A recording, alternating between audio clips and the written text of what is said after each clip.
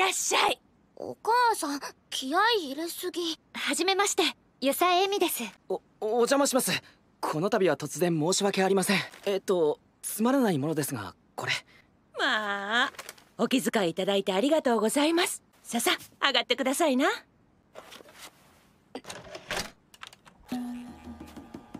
エジプトですよね。修理は大家の責任で全て賄わせていただきますのでご安心くださいね。そこで一つお願いがございますの。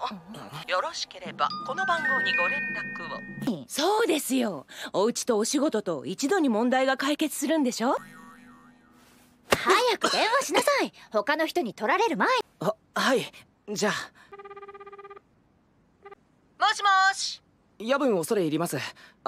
芝さんに海の家での仕事を紹介いただいて電話で来れんの？千葉の銚子にある海の家という以外何も聞いていなくて。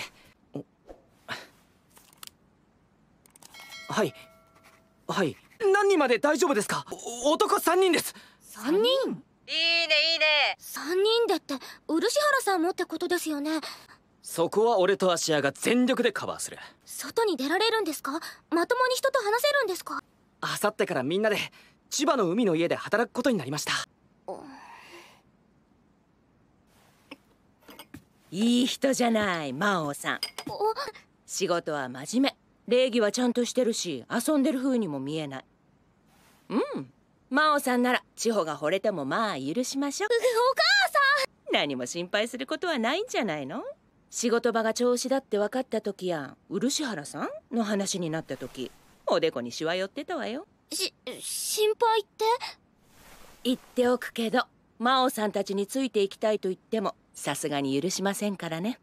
でもね、通すべき筋を通して世間様に恥ずかしいことさえしなければ。分かってる。別に私は何も言いませんよ。